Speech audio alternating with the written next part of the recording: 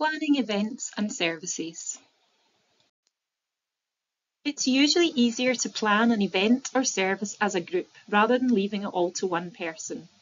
If so, decide who will plan the event. This could be your whole committee, or it could be a smaller subgroup. A subgroup could be made up of committee members, but it could also include staff, volunteers, or people who use your services. And once you've set up your group, then agree how often the group will meet. The first thing to think about when you start planning is purpose. Be clear about the purpose of your event or service and how your idea is linked to what your community has told you is important. Think about what is the event for and why do you want to do it. For example, a community celebration to celebrate and share your culture, or a service for migrants who are isolated to help them make friends. What do you want to change? For example, people will have more understanding about our culture, or people will make friends and be more connected. These are called outcomes, and for more information on outcomes, see Module 4. And also think about a name for your event or service. What will you call it?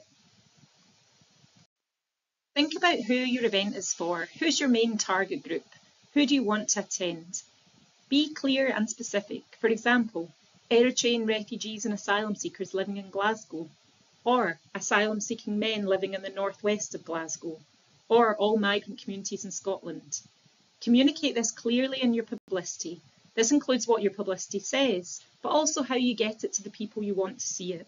Where are the places that people go and the places that people use, where you can advertise your service or activity? So now think about what you're going to do. For example, delivering a community celebration to bring people together, or delivering 10 weekly activity sessions for your members. These are called outputs, and for more information, see Module 4. For a formal event or an ongoing service, you may need a programme telling people what's happening. For example, introduction and welcome, speaker, discussion groups, feedback session, next steps, and lunch with the relevant times for each session. For a less formal event, you'll still want to have a rough idea of what will happen and in what order. For example, music from 7 to 8, food at 8 p.m, music from 8:30 to 9:30. Also, think about how many people you hope will take part. This will affect your choice of venue, and it's also important for health and safety. Now let's think about when and where. When are you going to do it? Consider the date, the time, and how often. Is it a single event or is it a regular activity or service? It's important to know this from the beginning so that you can plan when you're booking venues, recruiting staff and volunteers, and when you're drawing up your budget. Where are you going to do it? What venue will work best for your community? And think about the size, the layout, how easy it is to get to, whether people already know the venue. Think also about what days, times and venues will suit people best, and try to avoid picking dates and times when you know that people will not be able to attend.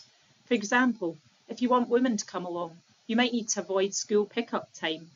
If you have an event in the winter, consider whether people will be happy to come out on a dark evening, or if they'd rather attend a daytime event at the weekend. And also take some time to think about what might stop people from taking part. Consider the time and the date. The venue, is it known to the community? Is it easy to get to? Childcare, will some people not be able to attend because of childcare? Are there certain days that might be easier for people with childcare responsibilities to attend? Or could you provide childcare at your venue? Language barriers, do you need to provide interpreters? Do you need to translate the posters? Travel expenses, will people be unable to take part due to travel costs? Is there anything that you can do to help with this? Transport links, is it easy to get there and home again when your activity and event is finished? Lack of information, how can you get information to people about how they can attend? You may not always be able to address all these issues, but you want to at least think about them and think about what you can do to help. Once you've made a basic plan for your event or service, then draw up a budget. And if you need some support with this, then have a look at Module 7. Make sure you include all the relevant costs associated with the event. So this could include hall hire, food, transport, entertainment, publicity, volunteer expenses and sessional staff. If you already have the funds for this event, then great. If not, then you'll have to start looking for funding. So see Module 6 for more information.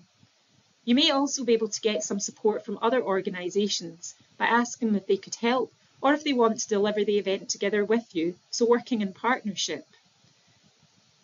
You could also ask local businesses if they will help support your event. For example, a local shop may be able to give you a discount or make a donation.